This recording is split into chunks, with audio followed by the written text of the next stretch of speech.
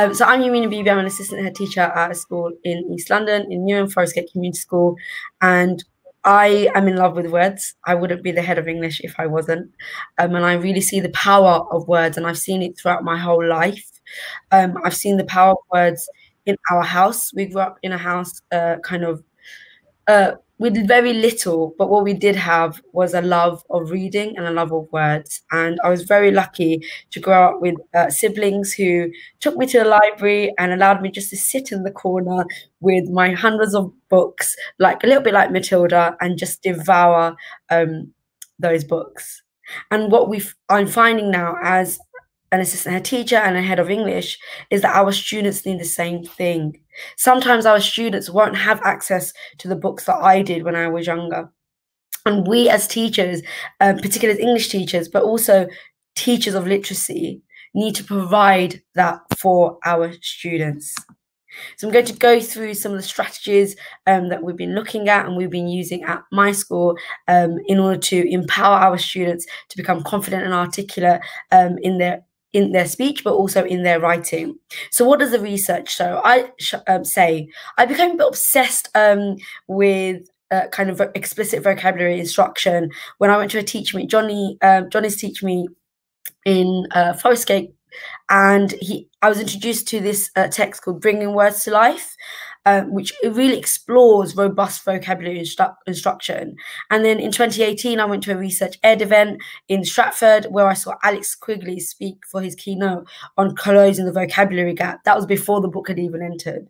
And they talk essentially about this kind of tier of vocabulary. Some of us probably have heard about it as it's become more famous more recently, but really focused on that tier 2 vocabulary, the high frequency words that are in written text but are less common in speech, and really thinking about how we teach them, because we know we're teaching the tier 3 vocabulary because it's subject specific. We are teaching the tier 1 vocabulary because it's high frequency in speech, but that tier 2 vocabulary needs to be taught explicitly, Becketel and Alex Quigley suggest. So what have we been doing at my school, and what have I been doing within my own classroom practice? Well, this is based on the research from Alex Quigley and Becketel.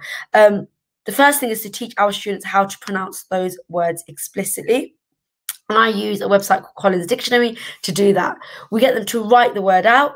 We provide them with lots of student-friendly explanations. Actually, before I discovered this research, all I was doing is giving the students the explanations, but there were words in there that they didn't understand. So it's really hard for them to understand tier 2 vocabulary when there's words in the explanation that they don't understand as well. So really important in that is to give our students student-friendly explanations that they understand, and giving them multiple meaningful examples in different contexts. And by providing our students with student examples and then clarifying those multiple meanings, because what again I was finding is lots of our students knew what the word meant, but then they were using it in the wrong context. And it was about us as teachers really providing them with multiple opportunities to access those words and understand those words, and then giving them opportunities to use those words effectively and accurately. And parts of the kind of research talks about solidifying the introduction of word meanings. So what then do we do as teachers? Do we just teach them this one word incredulous and then go think they're going to just internalize it? Of course not. That's what I had been doing before I discovered the research. So what they suggest is actually providing students with word associations. So which word goes with a gift to build a new hospital, for example, or getting the students to associate newly learned words with context and activities from their own experiences. And that's what really has helped me, particularly as a learner with EAL needs, but also as a student who's dyslexic, struggles with things like spelling of words and understanding words in context, providing examples but also non-examples, and then exploring relationships among words. So what have we done then as a department? Well, we've really focused on vocabulary teaching. So our wonderful leaders in our English department, Imam Mahmood, I'm going to give them a shout out, Ray, Mead, really focused on embedding tier 2 vocabulary within our MTPs, within our curriculum. And it's just something we do now. And it's part of our starter activities, both our SPAC starters and our memory starters. So we explicitly teach, as a department, we've decided, and Iman and Ray did this, they decided for every single unit of work, year 7, 8, 9, 10, 11, there were going to be 10 keywords that are taught by every teacher. so that by the end of that year, the students for every unit of work have tier 2 vocabulary that they know explicitly, that they've encountered again and again and again. And we use things like SPAG starters or do now activities to really check their understanding. So we say we've taught the word magnanimous, and then we'll ask them to really just kind of explore that word. We'll explain why you think that adjective magnanimous best describes Shylock, for example.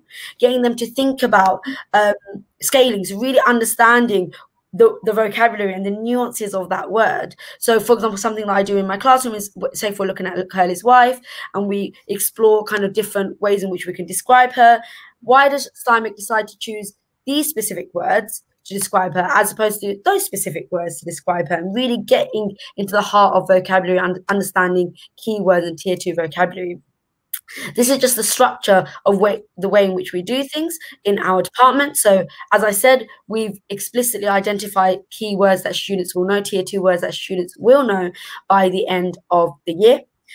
We've got it in this format, so it's again based on the research by Becketel and Alex Quigley. So we give them the keyword, we teach them how to pronounce it, we have explanations that are student friendly, we expose them to lots of examples, and then we give them synonyms. And then what we might do is test them on that. So week 1, we get them to learn the words, we get them to use the words, but then week 2 we might take the explanations away or the examples away, and then they have to be able to create their own examples, but in the context. And that's really, really key as part of vocabulary instruction, that we teach our students the context of those words. Again, one of the things we look at is vocabulary from text. So say if we're studying an inspector calls, these words come up in this is in the stage direction to describe the inspector in an inspector calls. What if our students don't know what massiveness, solidity, and purposefulness means? How are then we going to help them meet that learning objective, or that key objective, as we call it? I can analyze language choices when they don't even know what those key words mean. So what might we do? We might teach them what those words mean. We explicitly teach them what those words mean in student-friendly explanations. We provide them with lots of examples, and they have multiple kind of examples, both examples and non-examples. We give them synonyms, because then when it comes to analyzing, it's a little bit easier. They know the words now. Okay, so I know that word, what that word means. So, right, why does Priestley describe, use the adjective massiveness to describe the inspector? Why not another word? And really getting them to think about the nuance of writers' choices. Because then when it comes to them writing for paper 2, question 5, or paper 1, question 5, creative writing, they're then able to understand and think about their own choices as their writers when they're writing. So really thinking about how vocabulary helps with understanding text, but also how they can then use it in their own writing to express themselves, to be confident and articulate individuals. And it's something I've become obsessed with. Oh no, my image. I'm a bit obsessed with vocabulary instruction. So I literally just taught this last. How long do I have? 30 seconds left. So you might give the students keywords, use images to help them remember, again, explanation, examples. Then they have to be able to use the words to describe the key characters. So they're using it constantly in context. I hope that was useful, but the final slide is further reading. I'll share this so that you've got this. Honestly, words are so powerful, and if we don't teach explicitly to our students, particularly our students from disadvantaged backgrounds and with special educational needs and EAL needs, then we're doing them a disservice, because they deserve the same access to the vocabulary and language as every other student does. And the fact that they don't maybe have the access at home doesn't mean that we shouldn't provide that. And it's our job as teachers, whether you're an English teacher or not, to teach our students tier 2 vocabulary so that they can become confident and articulate individuals. I hope that was useful. Sorry, I went over. Useful, and yes, you did run over, but very good. Thank you so much.